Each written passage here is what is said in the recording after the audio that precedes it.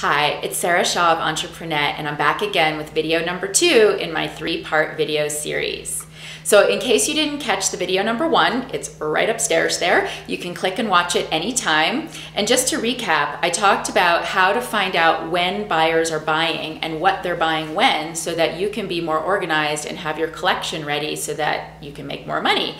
And I also encouraged you to make a calendar so that you know exactly what you're supposed to be doing when, and that you never miss out on anything. I'm getting more and more excited about my upcoming boot camp, and I hope you are too. One of the things I'm going to be talking about is how to communicate with your online shoppers and your store buyers in a way that's not pushy or overbearing, but keeps you at the forefront of their mind at all times. So this is a new method that I developed, which I'll be sharing in the program, and I think you'll find it really easy to implement.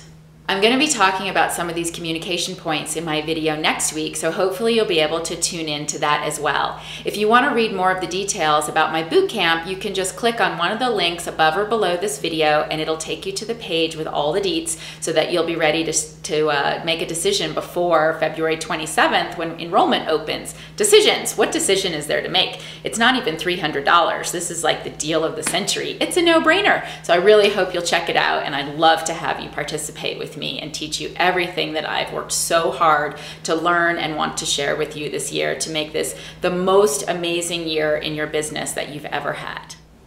So on today's video, I want to talk to you about blogging. I want to turn you into an expert at something so that your raving fans turn to you for everything they need as far as advice goes. Don't roll your eyes or cringe or be giving me the evil eye. I'm going to show you some really simple methods so that you can blog. And what's so awesome about blogging is it's free, first of all, and that it really helps to raise your search engine optimization, your SEO, gives you way more brand exposure, and will really help lower your Alexa rating as well, so that your brand is much more well known out in the world and is much easier to find in the Google search engines.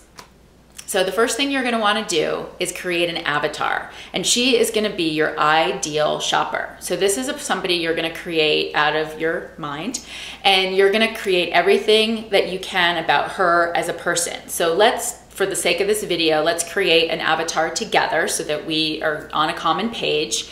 And let's say our stylish woman lives in the San Francisco Bay Area. She's got 2 children, ages 2 and 4. She's married, and her husband makes over $150,000 a year. Now, it's very important to decide how much money they make, because that is going to give you a lot of different parameters about many different things in your business besides blogging. So get over the money thing and figure that out.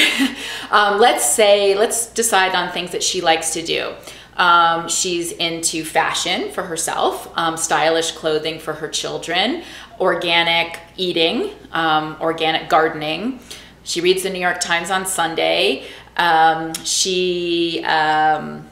What else? She's into yoga and Pilates. She likes cocktails.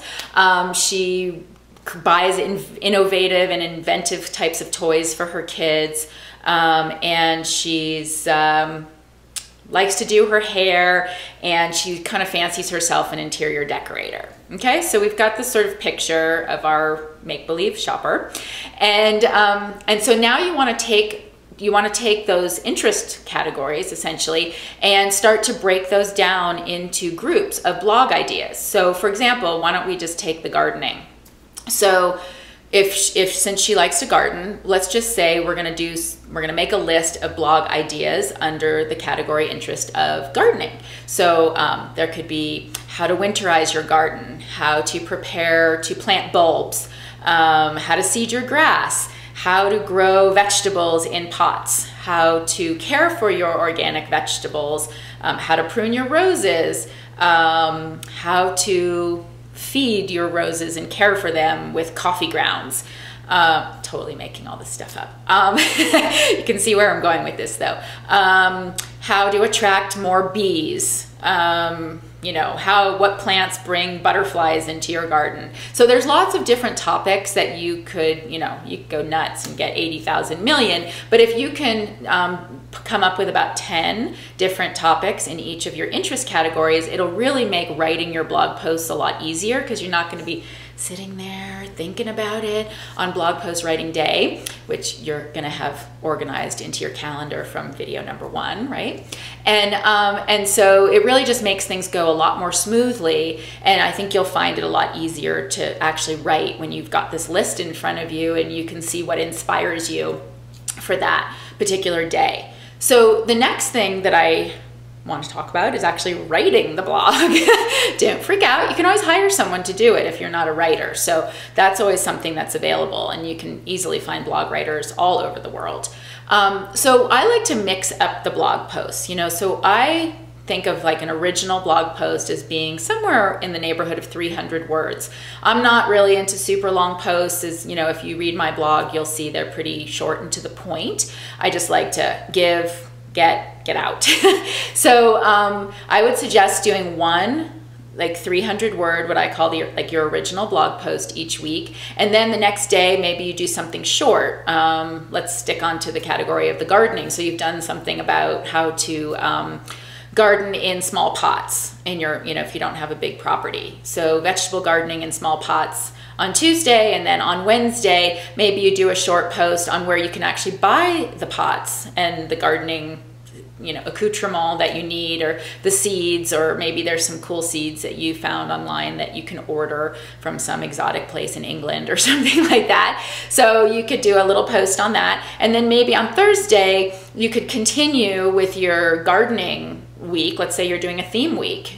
You could do that and do something else on Thursday about gardening, or you could just do like a random Q&A. I like to have Q&As on my blog because it also gives people a reason to interact with you. So it also is another reason to email and communicate with your mailing list, because you're soliciting questions for your blog. So that'll be part of next week's communication video that I'm going to talk about. But anyway, so there's different ways that you can organize your blog. It can be, you know, some people you see do like Tip Tuesday or something, and they have some cute little tip that they offer on Tuesday, and maybe Wednesday they do food, and Thursday they do exercising. So it's just really a question of how you want to organize your blog. You could have theme weeks or theme days, or just do random posts, you know, about whatever you think that your target market avatar wants to, you know, read about and learn about. So it's really up to you. There's no like set rules about that, but I think it's really great if you can develop a plan. And that's actually one of the things I'm going to talk about in the boot camp. Is I'm going to elaborate on this topic and give you ways to use social media to help create your blog posts so that your whole business feels coordinated, and it's going to be really cool. So we'll take that a whole lot further in the boot camp. Because as more people come to your website, and even just they're clicking on the blog post, maybe they're not actually getting ready to buy anything yet, but as they're coming to click on your blogs and read them, you know, 2 or 3 times a week, even once a week, if you can get somebody there, it makes a huge difference in how Google looks at your search engine ranking, and really will start to move you up, and ultimately all of that does result in more sales, which of course means more money, cha-ching, in your bank account. So your homework for this week is to create your avatar, and then take a look at all of those interest categories and start to list out all the different blog topics that you could do underneath each of those interest lists. And if you could get 10 each, that would be a huge step forward. And then your second homework assignment is to go ahead and write 3 blog posts, and you can do it in any way you want. Like I mentioned, it can be a theme week, it can be random posts, it can be certain types of blogs on the specific day every week. But I really would encourage you to get 3 posts up next week, and I would love to see them. So if you email it to me, I will totally check it out, and I'll leave a comment, and I really look forward to seeing them. So I hope you'll invite me. So next week's video is going to be about communication, and I am going to start to give you a few tips and tricks about how you can communicate with people and really let them know about your blog, and really start to engage your customers in a different way. And I'll get into way more of that in the boot camp, but I'm going to give you a get-go starter kit next week. So I really hope you'll join me, and until then, when in doubt, take the next step.